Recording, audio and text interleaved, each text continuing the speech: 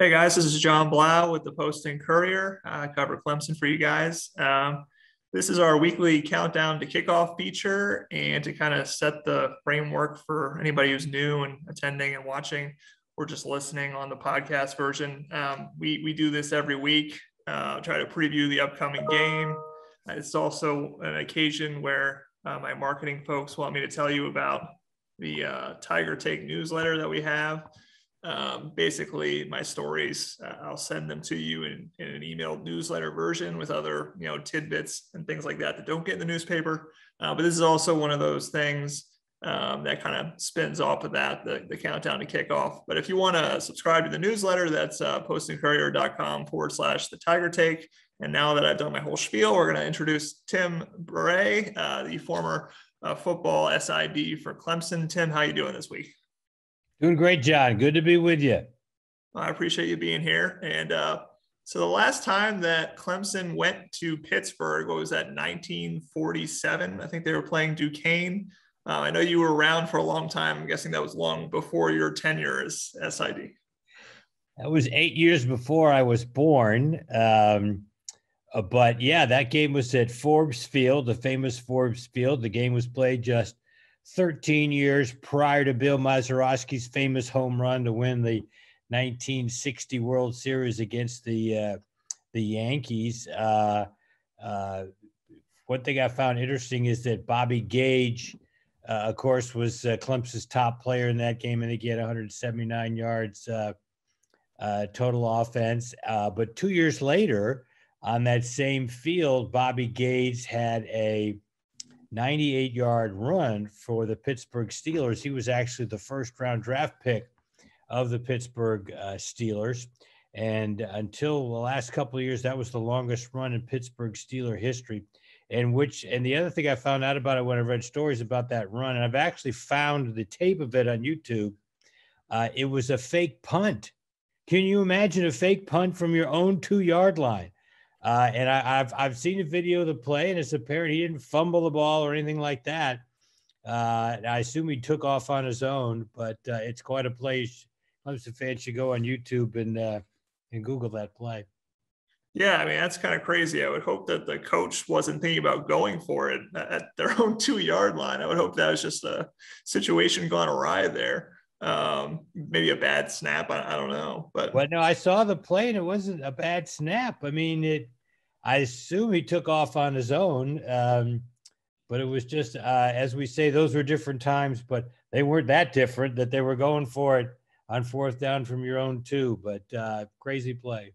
Yeah, and it's actually interesting. I mean, coming out of last week, it kind of segues to Syracuse a little bit. We did have a fake punt with Will Spires. He actually showed off that he used to be a high school quarterback, threw it to Davis Allen along the sideline. Great catch by Davis Allen. Turned out to be a really, really pivotal play in the game because, again, this offense at times is having trouble, sustaining drives and scoring points. So that 4th and 5 actually kind of ended up leading to a late first half touchdown and helped Clemson kind of get in the driver's seat, which helped them eventually kind of hold on. I guess, Tim, what did you see from the offense again, this week? I mean, what are the issues, if we're going to kind of like go over them again line by line? Let me first make a comment on Will Spires, in that it seems like Dabo has cooked up a fake punt for Bill Spires against Syracuse every year. That's actually the 3rd time that he's had a fake punt against Syracuse. Back in the 2017 game before you got here, he did, he said he took off on a run, and Dabo said it was, he had made that decision or something he saw. Then last year, he had a 6-yard run for a first down against Syracuse, and then had this really nice pass to Davis Allen. And, I've gone to a lot of practices, and one thing they do on Thursday is they have practice kickoff returns. As you probably know, special teams are big on Thursdays. And so instead of in the indoor facility having the punter punt the ball, will stand at midfield and loft a beautiful, perfect spiral 50 yards to the end zone, and that's what they use to take off and return the ball. So having seen him do that pass, he can really throw the ball very well. So that did not surprise me, what he was able to do last Saturday. Now, as far as the Clemson offense is, concerned, we continue to, have our good plays and have our bad plays. I do think the positive has been, rushing the ball, especially from the running backs. Our top two backs right now, Maffa and I always forget the other guy's Kobe name. Pace. Pace. They're averaging 5.26 yards a carry so far this year. And last year, our top two running backs, Travis Etienne and Lynn J. Dixon, they averaged 5.26 yards a carry. So they are having similar rushing per carry, stats. And I did think we ran the ball effectively. DJ completed 21 of 34 passes, his best completion percentage against an FBS team. But there were some drops. Obviously, in the first half, there was a drop by Ross. There were some other drops during the game. Even Allen had one, even though he had 8 catches in the game from his tight end position. So, just consistency on. We didn't have that many 3 and outs, but we didn't score that many points. So, obviously, they got to finish off some drives and enhance their efficiency, because it's going to be hard to hold Pittsburgh in that 17 to 21 point range. They are third in the country in scoring, 48 points a game. Kenny Pickett, although he's been awful against Clemson in his 2 previous appearances, has been great this year with 21 touchdowns and just 1 interception. Yeah, and he had 4 interceptions against Clemson last year. And that was 3 in the first quarter. Right, exactly. It's kind of an interesting transformation for him. I mean, he's been a good quarterback for a number of years, but he's putting up Heisman numbers this year. And I think Brent Venables even compared him to Joe Burrow as maybe his closest comparison. So, I mean, have you seen a quarterback kind of make that kind of turn that late in his career, the way he's playing right now, or is that hard to think of a comparison other than Joe Burrow? Yeah. You're right. He does. He kind of does remind you of Joe Burrow the way he plays too, which is very scary for Clemson fans. Obviously, as I think back in Clemson history, the guy who came on and had a good senior year, although he hadn't played that much previously, was a guy named Chris Morocco, who took us to a top 10 finish in 1989. But he sat behind Rodney Williams his first 3 years. So that's really not a fair comparison, because Chris didn't play, but he did come on very strong, at the end of his career, his senior year. And the same could be said for Will Proctor, but he was sitting behind Charlie Whitehurst. So as far as Clemson history is concerned, I can't remember a guy who's, been the starter and then his senior year had this great year, certainly not to the extent that Pickett has. Yeah. And we talk about Clemson's offense trying to keep pace with Pittsburgh. Obviously, a lot of attention's been paid to DJ Uyunglele just because he's the quarterback, and that's the nature of the beast, I guess. Dabo has said that he believes, DJ has really improved over these last couple of games. If you eliminate some of these drops, I think there's probably half a dozen of them in the last game. DJ's stat line looks a little bit more impressive. I guess, have you seen, you think, some more composure, some more, just being able to execute the offense, seeing that growth from him, and what is it around him that needs to be shored up, I guess, to kind of make it a little bit easier to get first downs and score points?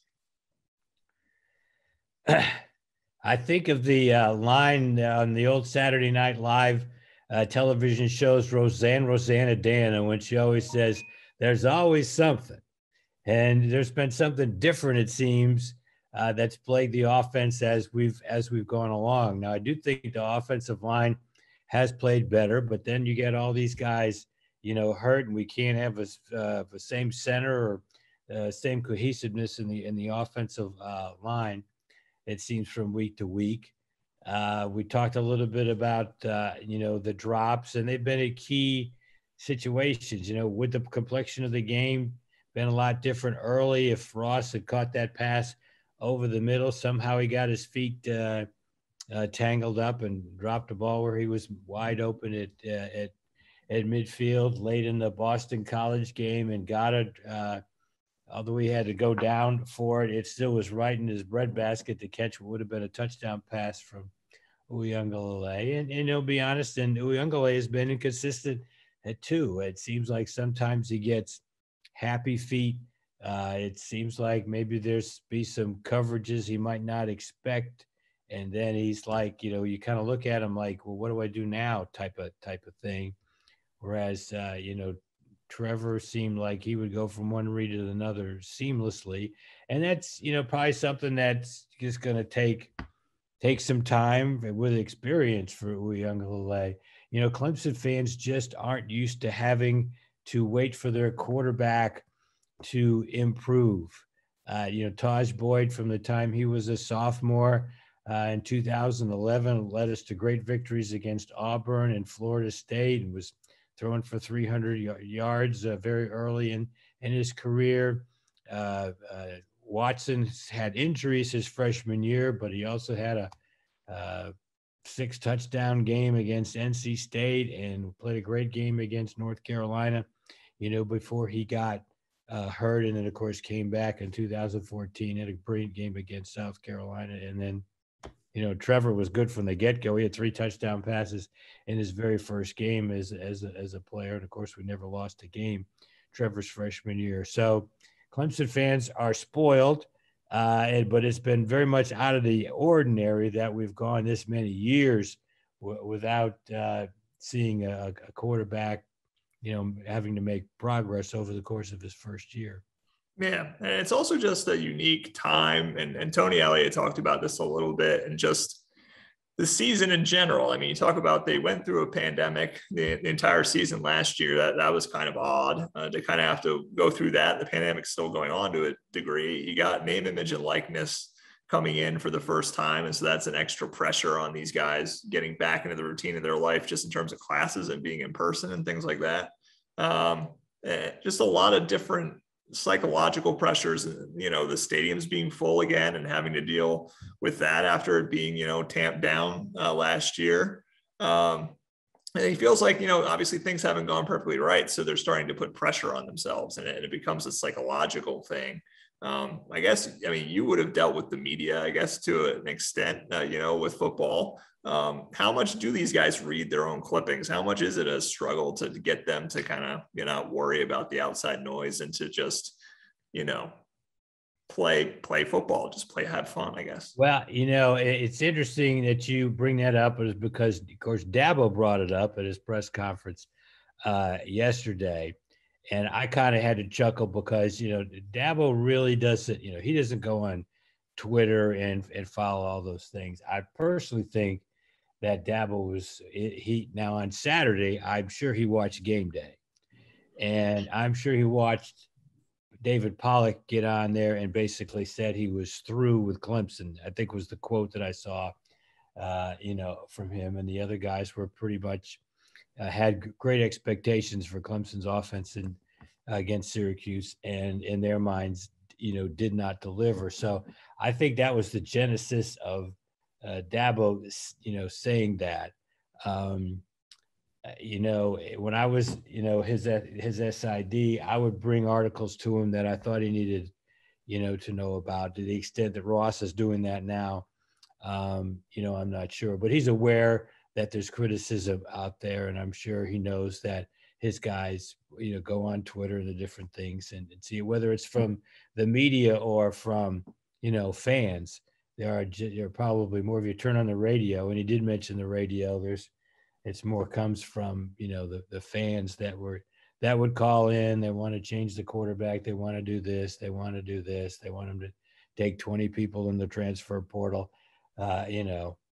All these different things that in the end of the day, he's going to do what he felt has led him to be successful, like they've been the last 10 years. So, I don't think there being any changes. And but the degree to which players are affected by the criticism, I don't know. Some of them will follow it because I know from my interaction with them, some guys will talk to me about some things I know Charlie Whitehurst used to follow it, and we'd talk about some things that were written. But, I don't think, Taj Boyd, when I was with him, he just, when I loved to go out and play, and he just played. So each guy's kind of different. Yeah. I mean, you don't have to talk to Charlie Whitehurst and say, hey man, just ignore it. Like it doesn't matter. Or you just kind of tell him it's not a big deal, or kind of how do you deal with that, I guess? Well, now you got to remember Charlie's father was an NFL quarterback. So he was in tune to things. And so he was very mature. I mean, Charlie Whitehurst was a senior when he was a freshman.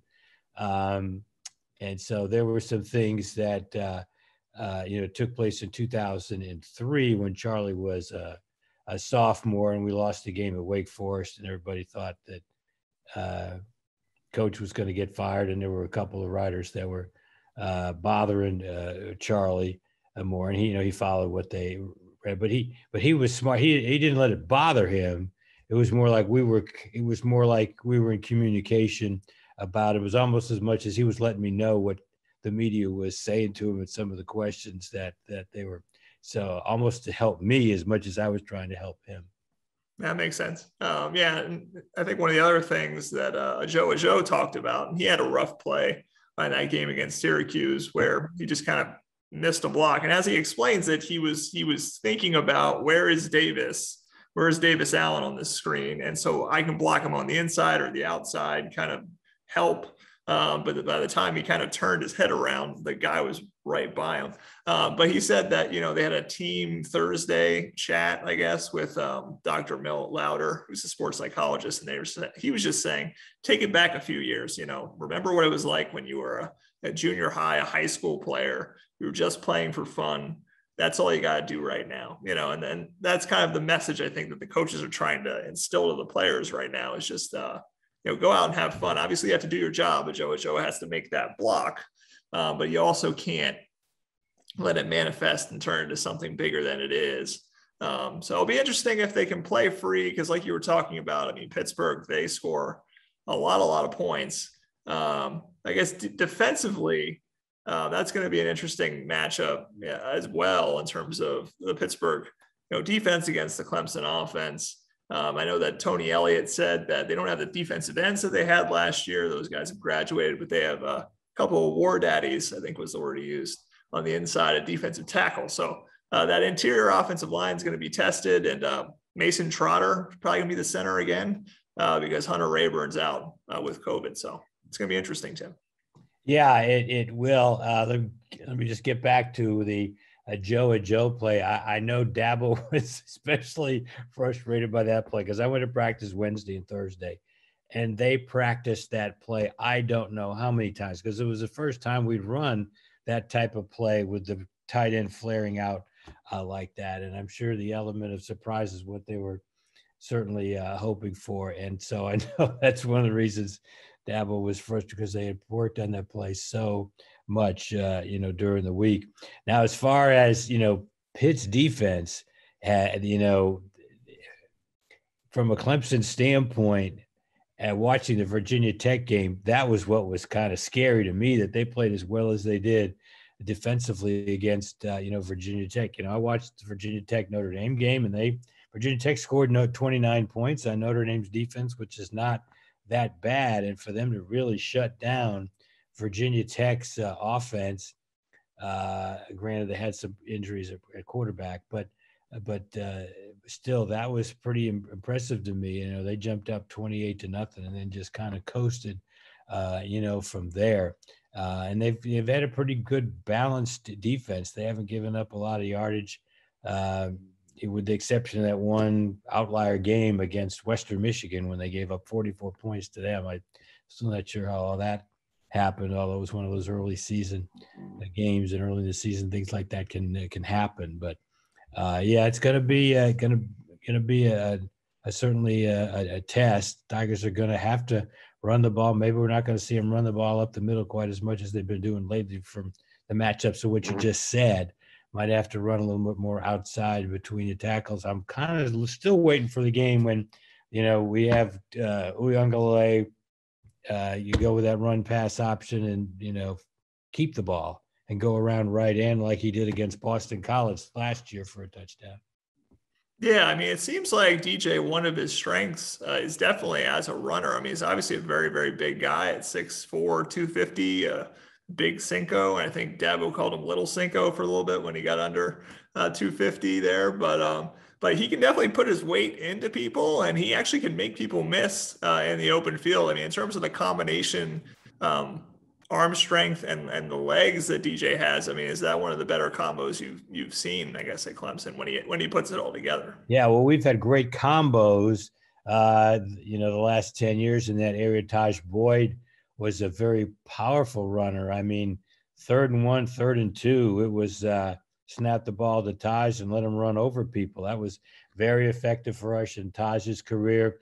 Of course, Deshaun had a 1,000-yard season in 2015 and was just terrific on the run pass option, pick up a lot of yards. And then Trevor, didn't run it as much, but he was much quicker than people thought. That long touchdown run he had against Ohio State in 2019. And I've seen a couple of plays in the NFL that I know he's surprised some guys getting around, and he has got much more speed than you would think. And he's got more speed than the DJ has, but DJ does have a good combination of speed and can make some guys miss and has the ability to run over guys. Yeah. I guess just an aside, did you watch the Jacksonville-Miami game? Because I think that I heard that, I mean, Christian Wilkins made life a little miserable for Trevor, and that goes back a ways in terms of Christian would take the ball, I guess, from Trevor when he was a freshman and kind of nag him and do things like that. Yeah, of course, Christian will do things like that to everybody just to get in their head. But you could see that, there were a couple of times. But, early in the game, I saw a short, real subtle where he, not the one where he sacked him, but that there was another play that he tackled him, not real hard, but tackled him. And and when they stood up, they kind of slapped hands as they went back to their respective. I thought that was kind of neat. But yeah, Christian had a great play on Trevor. We had a sack and caused a fumble, and Miami, did recover. But I didn't see them really kind of jaw to jaw like I've seen Christian go with. He actually did with Hunter Renfrow in a game earlier this year. But the guys know Christian, and it's all kind of in fun. And they all meet after the game, take pictures, and switch jerseys. And in the case with Hunter Renfrow, Hunter lets Christian hold his newborn son in a picture they took after the game. So that was all kind of neat. Yeah, it's all just fun and games on the field, and then afterwards, obviously they're friends again. So I guess just keys to the game, I guess, going into this Pittsburgh game, and we've kind of laid it out in terms of the offense and the defense. Obviously, I'm going to have my eyes on Mason Trotter in terms of how much more continuity they have with a guy who literally just got his hand out of a club last Sunday. Before not this past Sunday, the Sunday before that, the Sunday before the game, and then was able to snap and had one bad snap. That was not very good, but otherwise, were able to run the ball a decent amount. That's going to be key. How much continuity can they get up front? I mean, is there anybody else that you're looking at saying this guy needs to have a big game, or I want to see a step forward from this person? Kind of what are you looking at there? Well, the SID in me always kind of looks at, interesting storylines that could happen. I think it would be kind of neat if Justin Ross, who over the summer had to make many trips to Pittsburgh over the last 2 years and have back surgery and all those doctors up in Pittsburgh that got him back healthy again. It would be kind of neat to see him have his best game this season. I'm looking for him to have a 100-yard game, and that's going to be important. Now, historically, Pittsburgh, hasn't played a passive bend but don't break defense. They'll play some press man. So I'm hoping that's going to create some opportunities. I think the key to the game is for DJ to hit some long passes to Ross and Goddard to kind of open things up. Quite frankly, he hasn't been that good on the long aerials. This year he's hit a couple, and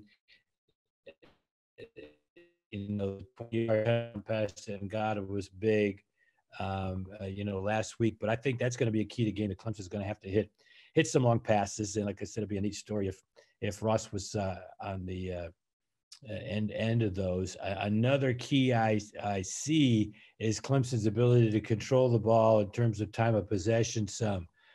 Coach Bowden used to talk about you don't want to give a really good offense a lot of at bats, and so I think if Clemson has a bunch of three and outs like we had against NC State, and you give Pickett a lot of opportunities, that's going to be a problem. So I'm hoping that Clemson can have some ball control also.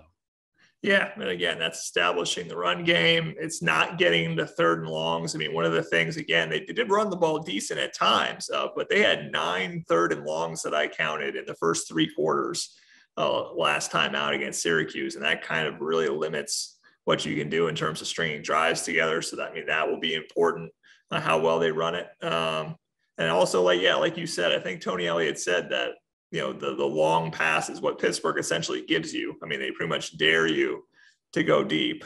So yeah, DJ's got to connect on those. Receivers have to catch them.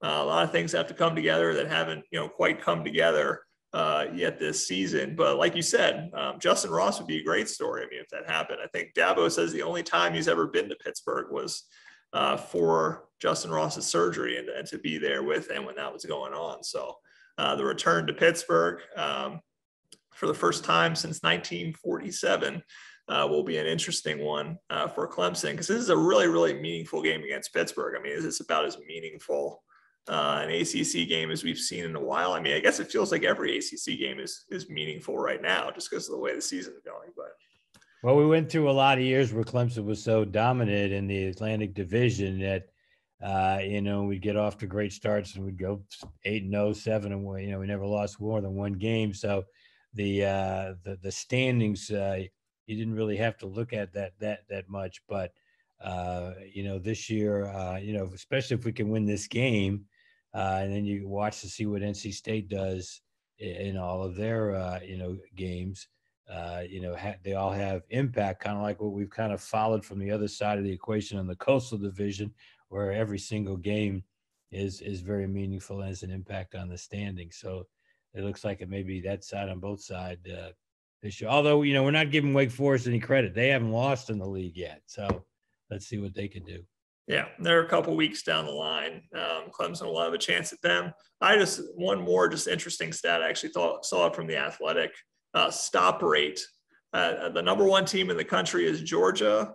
The number 4 team in the country is North Carolina State, and then it's Clemson. So Clemson has played 2 of the top 4 defenses in the country in terms of stop rate. This is kind of a little bit of a different challenge. This is how much can they drop some bombs on the other side. But I mean, it shows you they've played some pretty good teams that have some pretty good success against other teams as well. It's not just against them. Especially on defenses, John, you're 100% right. That we talk about Clemson's rushing, we're averaging 4.3 yards a carry this year, which is not that bad. In fact, it's the same number that the 2016 national championship team averaged. And, that includes the first game in which we had 23 carries for 2 net yards. So if you take out, or if you look at just games that Clemson has played against teams that are not number 1 in the nation in defense, we're averaging 4.8 yards a carry, which is pretty good. So we'll have to see. But you're right about the defensive line for Pitt is pretty strong, and it's going to be a challenge. We're going to hit some passes to try to open that up. Absolutely. So that's pretty much our time today. I'll tell you one more time, if you want to, obviously come to these weekly, but also our newsletter, The Tiger Take. You can subscribe to that at postandcourier.com/The Tiger Take. Thanks for listening. Thanks for stopping by. And Tim, as always, thanks for joining me. I appreciate your perspective. Good to visit with you, John. All right. We'll see you. Thanks, guys.